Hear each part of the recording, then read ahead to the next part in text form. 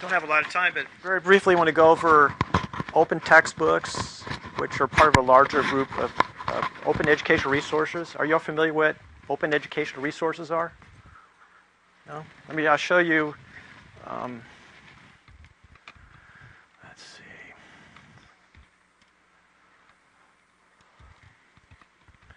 We go to that research and subject guides Mark showed. Actually, Laura wanted me to point this out too, just to show you real quickly. Did you know that you all have pages, libguides that your department librarians have constructed to support your departments? Are you familiar with these? No? Surprise? We're the last to know. Well, there's over here, and it's also where you can find out who your subject librarian is too and how to contact them. And so we'll go, since Jim hasn't seen his, one for political science. And there's a page that Jody Shepard has constructed. And did you know you can also have your librarian construct a page for your course, a custom page, with any resources you want. So you could even take, if you find an eBrary book, you could have a link in there or whatever, anything you want.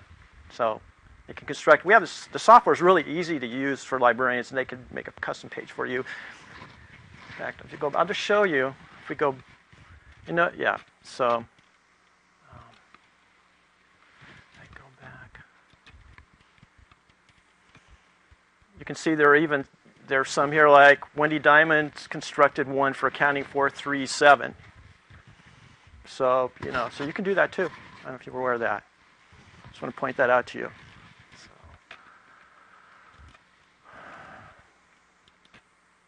But there's also, since it's a LibGuide, that's where I have another link to this affordable learning solutions page. And here's a definition of of open educational resources. They're free resources, but they're also open. Free and open are not the same things. It's a legal thing. When you have a license, something may be free, but because of copyright law, it may be totally restricted on what you can do with it. Whereas the idea with open educational resources is to have a license attached to them so you know what you can do with them. It's a big change. And the licenses people are using is something called Creative Commons. Have you heard of that? No? It's really a neat program they've got going where you can assign a license to anything you create, you write, photograph that has different levels of copyright restrictions. Like you can have a license, for example, that's just attribution where the person that made it can say, you can use it as long as you give me credit, you can do whatever you want with it. There's some licenses, the other extreme say, you only can use it, but you can't alter it, you can't change it, you can't redistribute it, right? So, but it's really, I'll even show you some licenses, but it's a really cool thing just to be aware of. And there's even search engines, even Google, if you go to advanced search, you can do a Creative Commons search, and if you do that, to find materials and their licenses. And it's really handy if you want to know what you can do with something, right? Because I know when you send me a course, what is the copyright on this?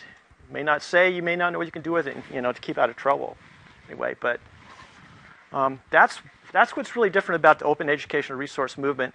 And you're going to even the federal government's even doing things like the Department of Labor is going to release $2 billion for community college to retrain people, and any materials that are produced from that program has to have a Creative Commons attribute-only license on it.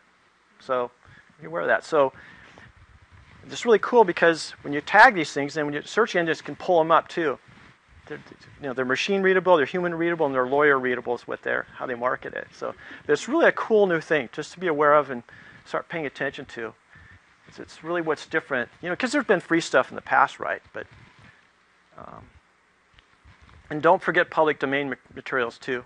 So that could be an alternative, but. Because things from the federal government, you can basically do whatever you want with, right? If you find a book, federal government, you can do what you want with it, basically. So just to, so let's see.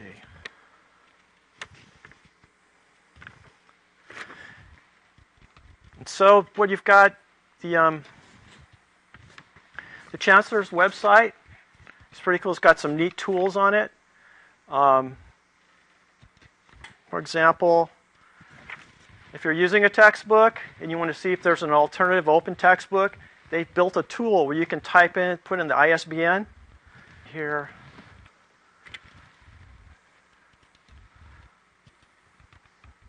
See, there it tells you, there's the book.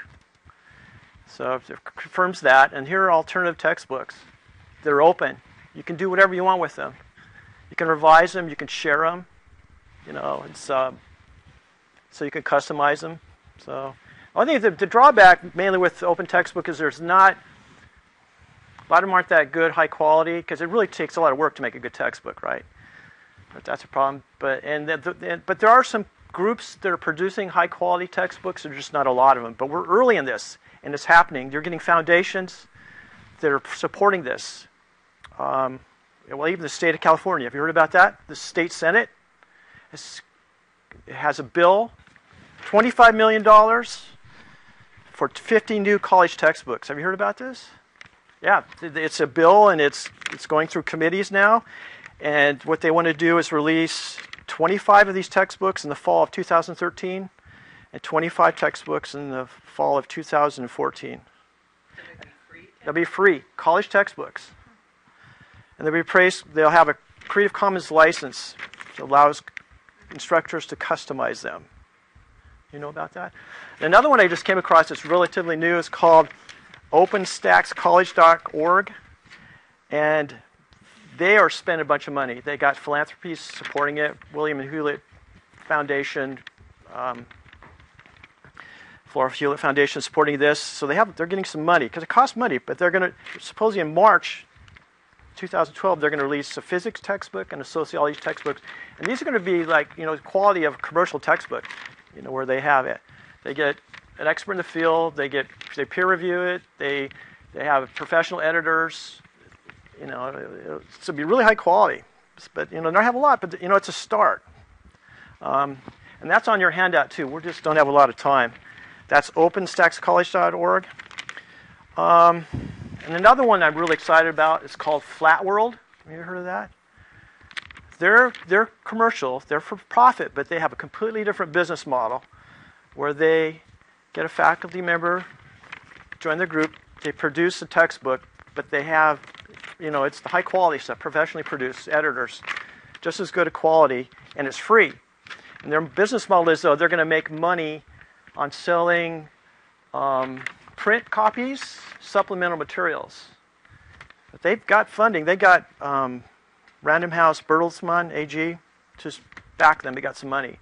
So now that's a problem, though. They're really good, but they're not a lot of them. Just pull up Flat World. Yeah. In fact, go out and pull up humanities and social sciences. Pull up, let's see, let's do psychology.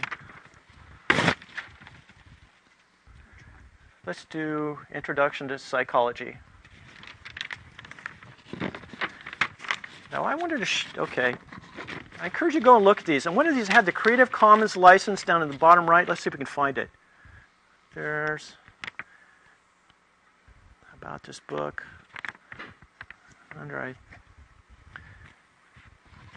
Well, can we,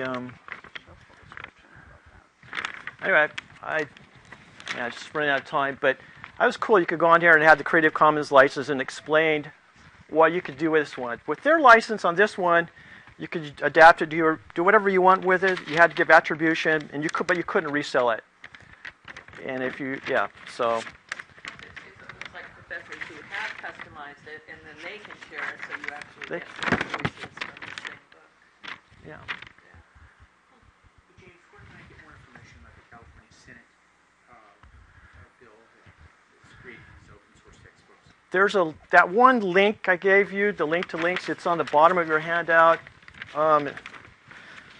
Links from today's presentations. Yes.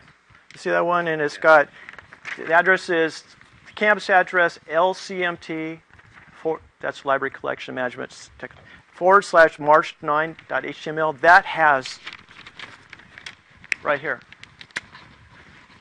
the Steinberg head of the Senate. You can read about it. And then there's some other, and some articles about it. You can actually go in and look at the bill. You can go look at the bill. Yeah, it has the bill, too. There are links to the bill if you go to Steinberg's page. Do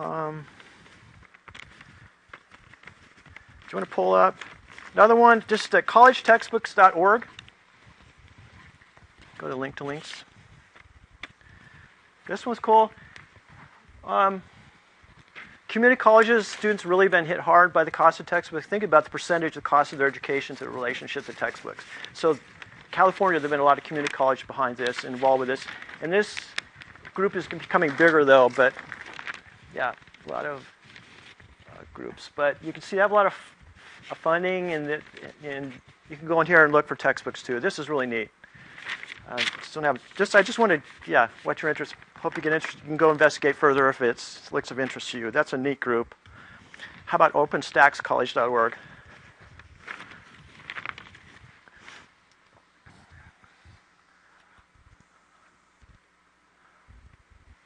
This is the new one. This just came out. I was telling you about it. It's at Rice University in Houston, and they've had a group called Connections for 10 years. It's one of the best organizations for open educational materials. They've been a little weak on books, but what's strong about that, if you're interested in course materials, videos, animations, things like that, Connections is good for that. They've spun this off, and they've got a bunch of money, and they're going to focus and make really high-quality professional textbooks. So it's a start. Because, textbooks are just getting too expensive. So you're starting to see this kind of stuff, which is really neat. We're early on this. But, just show them Creative Commons. It'll be the last thing. If you have any questions, let us know.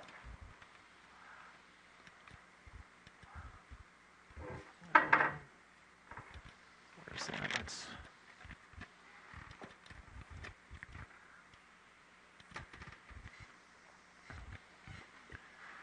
This is the Creative Commons website. It actually has search tools, too, within it. But I'm just going to show you the licenses, because I think it's kind of neat. The rubric for online instruction that we have at Chico State is under Creative Commons. We share that with everybody. We just ask that they give us a byline. But here are the different licenses. So anyway, this is really cool. And you can add these to anything you create. And then the web browsers can read them too. Search engines can find them. And so anyway, it's that's basic. All I want to cover. You have any questions? Is there anything else you think I should cover? So yeah, feel free to contact any of us or your subject librarian too for help in finding any of these materials. I learned a new thing, that there's such a thing as book chairs. I didn't know that. Yeah. Thanks for coming.